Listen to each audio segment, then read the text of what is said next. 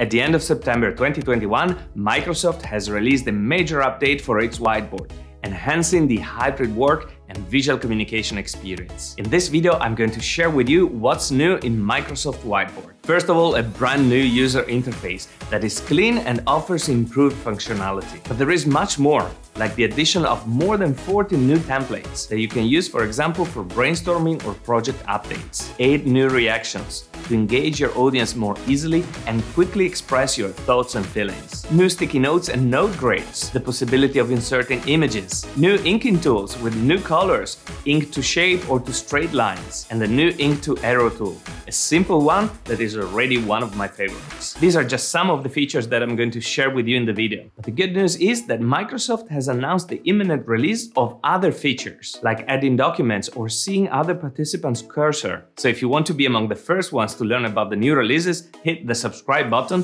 so I'll keep you posted. So let's go and learn everything about the new Microsoft Whiteboard.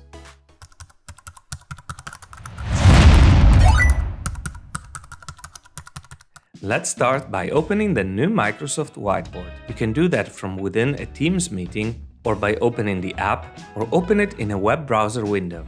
Since my app has not updated yet, I will use this last option. To do that, go to whiteboard.office.com and then you'll be able to access with your Office 365 account. Let's now create a new whiteboard. Microsoft Whiteboard has now a brand new user interface. At the top, you'll find a home button that will take you to the previous window, an undo and redo buttons, and then the name of your whiteboard. So let's change it to Test Whiteboard. The most evident change is in the tool tabs at the left of the screen. As you open a whiteboard, the Create options will be shown to you. Here you'll find notes, text, shapes, reactions, images, and templates. The other set of tools are the inking tools. The tab now appears at the top of the whiteboard. And the last tool here is the Select tool to select objects. If we go to the Settings icon at the right of the whiteboard, we'll find additional options, like export an image of the whiteboard as PNG, the Enhance Inked Shapes Automatically feature, the option to let other participants edit the board, format background, send feedback, help, start onboarding tour, about whiteboard, and then the option to open the whiteboard in the app. Let's start exploring the new features. The first one is templates. Microsoft has now added more than 40 new templates for brainstorming, problem solving, design and research, strategy, project planning, retrospective, games, workshop and learning. They all have very simple but functional graphics. I'll choose a daily stand-up template and I'll use it to simulate a team update on a very important project. That is, the making of this video. The template comes with a title and a little description on how you should use it. With my other team member, which is just me logging in from mobile, we'll update each other on what we did yesterday, what we're doing today, and what are the blockers. So in order to collaborate as a team, I will have to share the whiteboard with my other teammate. You go to the top and click on the share icon. Toggle share link on and then copy the link. I'm sending it to myself and I will be logging in from my mobile. So let's have a quick look at what the mobile experience looks like. You can zoom in and out the whiteboard with your fingers. And the first thing I'm noticing is that the format of the word yesterday appears different on mobile. It's not so bad, but I would have expected a better responsive design. The Create options are here placed at the bottom right. Okay, let's go back to the desktop. And let's insert a text to make clear what the whiteboard is about. Click on the text icon and I'll just write "Make a video on new Microsoft Whiteboard." I can change the color of the text, but there is not much more I can do to format the text. I can't change the font and can't make it bold, italic or underline, for example. You can make it bigger by dragging the edges of the text box, but you cannot choose a precise font size. To make the text stand out, I want to place a container around it. So I'll go to Shapes, select the rectangle and insert it. In the object options, I can send it back, so the text appears on top of it. I'm having a little hard time selecting the right object. Now the text is on top of the rectangle, and if I want to edit the rectangle, then I have to move the text away from it to select it. I couldn't find a different way of doing it, and this is a bit annoying. Anyway, let's change the color to yellow, reposition the text above it, and make the text black. Another new feature of Microsoft Whiteboard are more sticky notes color options and sticky note grids. Let's start by using the sticky notes that came with the template. Click on the first one and let's insert some text to describe what I've done yesterday. That was try all new whiteboard features. Again, there is no format I can apply to this text, and the only thing I can do is change the sticky note color. My teammate is also providing an update on what he did yesterday. He set up video lights and microphone. As you see, it's very easy to edit a sticky note on mobile. Let's keep adding some new activities on what we did yesterday and what we're working on today. Text is a bit small and I like to make it bigger. Unfortunately, the only way of doing it is by enlarging the size of the sticky note, which is not exactly what I wanted to do. So let's put it back to the original size. I'm also adding 2 blockers for the project. I'm having some troubles with the microphone and I don't think I will have enough time to edit the video. To expand on what's included in the record video activity, I want to add some more granular information. To do that, I can just add a new sticky note, but I want to try the new Note Grids feature.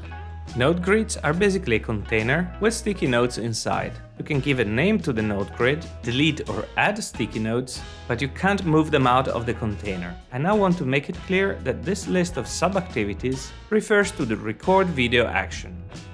I can do that by selecting an arrow shape, for example, and change the fill or outline color, but what I want to show you are the inking tools.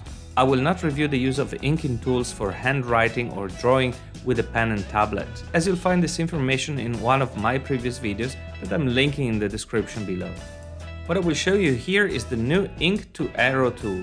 It's a simple tool that allows you to draw a line and will automatically put an arrow at the end of it. I'll use red color to link these 2 activities and then the rainbow color effect to link VoiceOver to one of the blockers. There's also a highlighter tool and the lasso tool. Once you've drawn your arrow, you can still change its size, position and rotation. Let's now look at another new feature. In the previous version of the whiteboard, the app was recognizing whether you were drawing a specific shape. Now it will not change your hand-drawn shapes into perfect shapes, but it will instead make them nicer. Let's see what I mean with an example. I'll select the pen tool, choose a color and a size. If I draw an ugly triangle with my mouse, then this will be automatically changed into a nice triangle with straight lines. I'll use this shape to draw the attention on this very important blocker. And to add even more emphasis on this, I'll draw a round container around the icon.